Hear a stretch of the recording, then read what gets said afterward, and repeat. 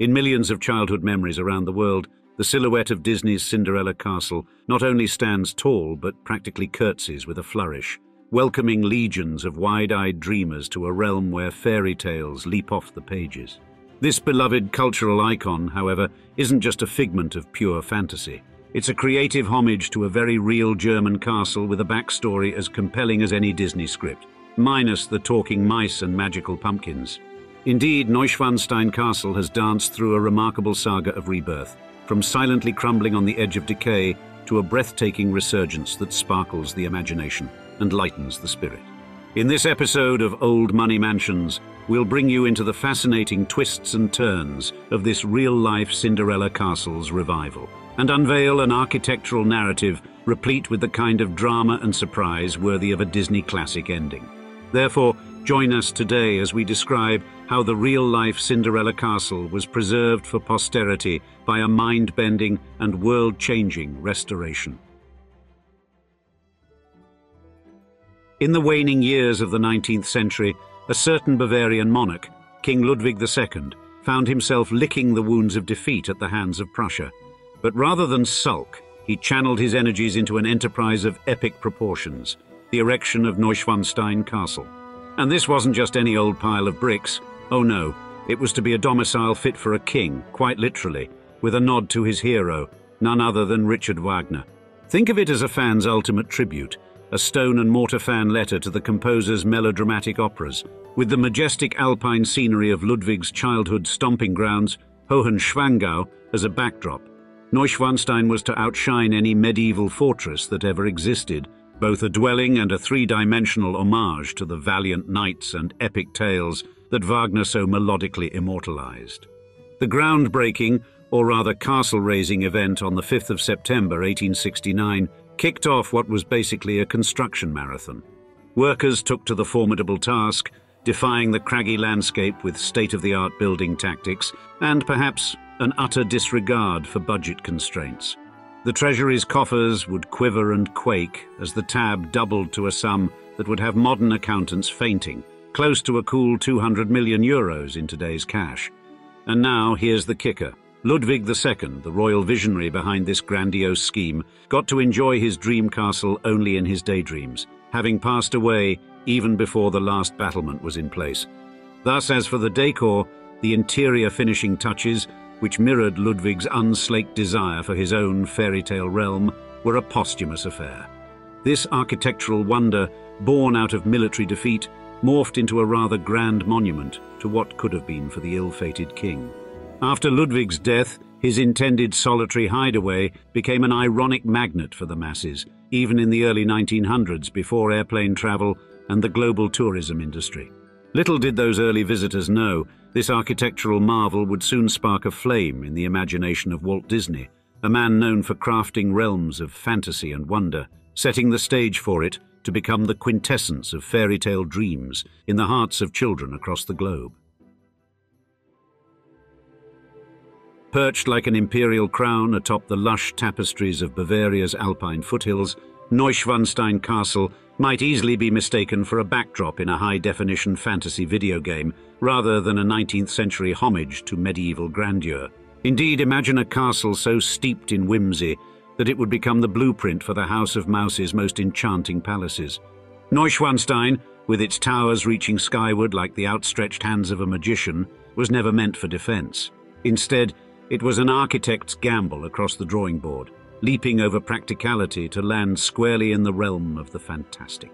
Within these walls, bedecked with the images of royalty, chivalrous knights and star-crossed lovers, King Ludwig II brought to life a medieval tapestry in stone and mortar.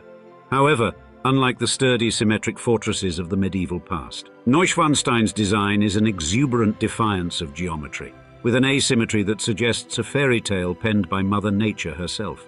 And it's this spirited eccentricity that caught the eye of a young Walt Disney, a man whose own empire was built on the foundations of youthful imagination. In fact, it's said that the turrets of Disney's Cinderella and Sleeping Beauty castles owe their spiraling grace to Ludwig's alpine fantasy.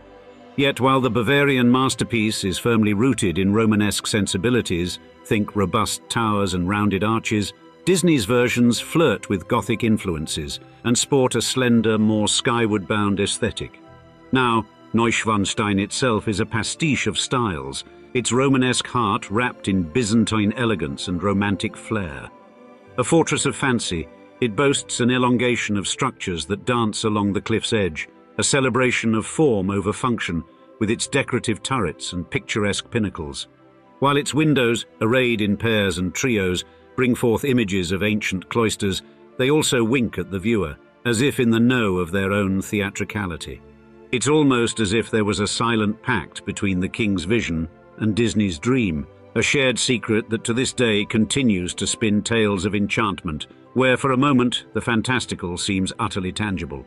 However, as the decades of the 20th century rolled along, Europe would soon brace for the upheaval of World War II, with the once invulnerable Neuschwanstein castle facing an uncertain future. Its storied halls, a refuge for royal whimsy, were on the verge of becoming silent witnesses to the ravages of time and war.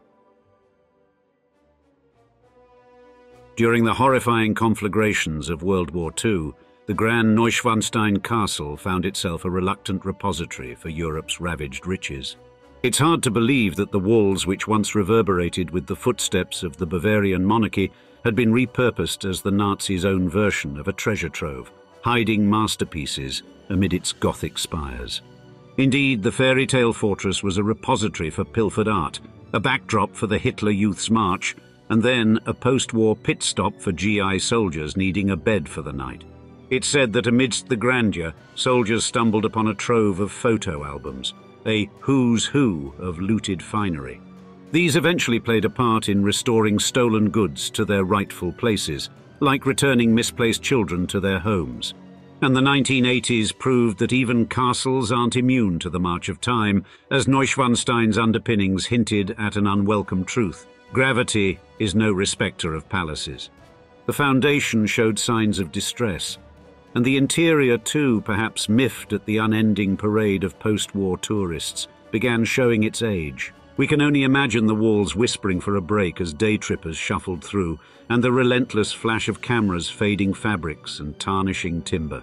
Yet in this story, our castle is the protagonist that never truly saw its own grand finale. King Ludwig II's dream remained incomplete, with visitors touring the mere 14 rooms finished before his untimely demise. As the 90s rolled in, the architectural tune changed to one of urgency. Renovations were in the cards for our architectural celebrity, struggling under the weight of over 70 million visits. The signs of a well-loved landmark were there, a throne room crack that would make any monarch blanch, and brocades begging for a bath. By the cusp of a new millennium, UNESCO threw its hat in the ring, eyeballing Neuschwanstein with a mixture of concern and awe.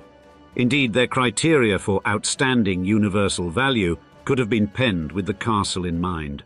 Thus, with UNESCO's attention entering the fray, the castle's fabled spires and turrets, once on the brink of becoming relics of a bygone age, were poised on the edge of rebirth. In the cozy Bavarian village of Schwangau, high on a hill, the venerable Neuschwanstein castle found itself in the spotlight of a meticulous makeover, kicking off in 2012. And the historians and preservation enthusiasts involved in the process definitely had their work cut out for them. Assessing the condition of modern materials, masquerading in medieval garb, upped the ante in the restoration game. The stately dwelling's precarious perch above Schwangau brought additional logistical larks, as one doesn't simply pop over to a fairy tale castle's turret with a hammer and nails. With a €20 million budget unfurled like a royal decree, 2013 marked the commencement of the grand refurbishment, the largest in its storied existence. This operation unfolded in carefully choreographed stages to keep the cash register ringing from tourism, ensuring that culture vultures could still traipse through its halls without missing a beat. The Act 1 of this drama saw the gateway building's facade and top hat getting a touch-up, with a scheduled curtain call by the autumn of 2017. Then, the spotlight swung to the retaining wall along Neuschwansteinstrasse, laying the groundwork for the next scene. But as with any good story, a twist. Neuschwanstein was still a magnet for castle crashers, pulling in a cool 1.5 million a year. This cavalcade of culture seekers, alongside Father Time's relentless march, left the castle's insides a tad worse for wear. The troupe behind the scenes juggled keeping the drawbridge down for visitors and the necessary preservation waltz with admirable finesse. By 2016, Mother Nature flexed her muscles, tossing in weather woes to the mix and thing the plot for the restoration team. And a few years later, cutting-edge 3D scanning waltzed right alongside, turning every nook and cranny into digital blueprints, aiding in the castle's spruce-up with laser precision. As the decade drew to a close, 2019 saw Neuschwanstein become the darling of public debate, as critics and aficionados clashed swords over the soul of restoration. The bone of contention, should it shine anew or wear its age with pride? Indeed, this beloved bastion wasn't destined to be a pristine Disney set piece, but a storied sanctuary where each stone tells a tale and perhaps preserves the patina of time for the future to admire. As we rolled into 2020 with all the subtlety of a New Year's Eve firework display, Neuschwanstein Castle was putting on the final touches, not of makeup, mind you, but a restoration of the most painstaking kind. And this wasn't just another paint job. Imagine 70 million footsteps, from globetrotters to the curious, pacing through since 1886, each leaving their microscopic mark on history. This restoration was like lovingly ironing your grandparents' face. It's about cherishing the stories told by every line and crease, not trying to make them disappear. Stefan Wolf, master of the fine brush and connoisseur of the ecclesiastical palette, was the ringleader of this artful balancing act. He wasn't beautifying, he was preserving, kind of like a museum curator for plaster, stone and steel. Come 2021, the grand tada moment was at hand.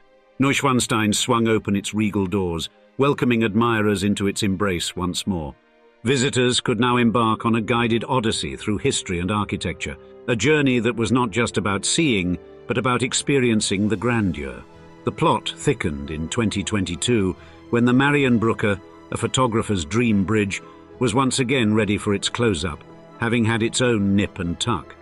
The castle's reopening was more than a fresh coat of paint. It was a jump-start for the local wallet, with the magnetism of the castle drawing eyes and euros alike. In addition, in keeping with the times, Neuschwanstein Castle had gone green. No, not with envy, but with energy. Sustainability was now king of the castle. While solar panels gave the historic vibes a miss, wind turbines became the accessory du jour on nearby fields, and local rooftops flirted with the sun. As for tourism, that double-edged sword of income and wear, the castle's custodians juggled visitor numbers and climate challenges with the deftness of a circus performer. Buses with low floors, lifts for tired legs, and spaced-out visiting hours meant everyone could enjoy the spectacle without elbowing their neighbor. Now, as we continue through the 2020s, Neuschwanstein's silhouette still casts a long shadow over the world of art and architecture.